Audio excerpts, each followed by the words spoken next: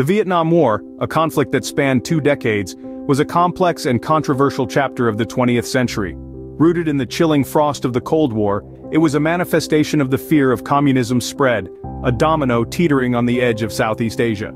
The US stepped onto the scene driven by a resolve to prop up the domino, to prevent it from falling. The decision was made, the die was cast. American boots hit the ground, and the Vietnam War was set to leave an indelible mark on history. March 16, 1968, a day that would echo with the cries of the innocent, in a small hamlet called My Lai. As dawn broke, American soldiers from Charlie Company, on a search and destroy mission, descended upon this quiet village nestled in South Vietnam's Quang Ngai province.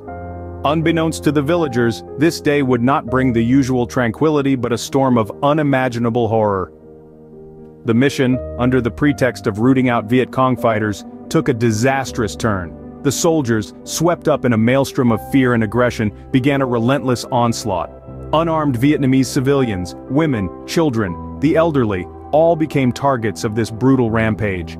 In the aftermath, the ground lay littered with the lifeless bodies of anywhere between 347 to 504 civilians.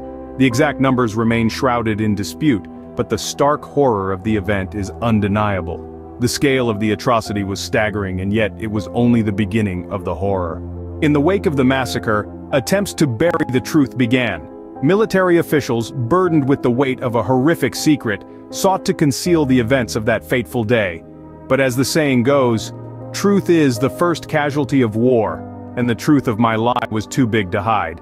Enter the unsung heroes of this tale, investigative journalists and whistleblowing soldiers.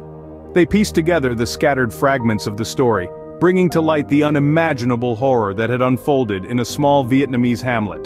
The revelation sent shockwaves around the globe, shaking the American public to its core and drastically altering the world's perception of the Vietnam War. When the truth emerged, the world was left reeling. The My Lai Massacre left a scar, not just on Vietnam, but on the collective conscience of humanity. Lieutenant William L. Calley Jr., the only soldier held accountable, stood trial and was convicted. His case ignited a global conversation on military conduct, leadership accountability, and the crucial role of ethical guidelines in combat situations. The massacre's legacy transcends borders, influencing war ethics and shaping historical memory. It's a brutal testament to the horrors of war, to the senseless loss of innocent lives. It urges us to remember, to learn, to question.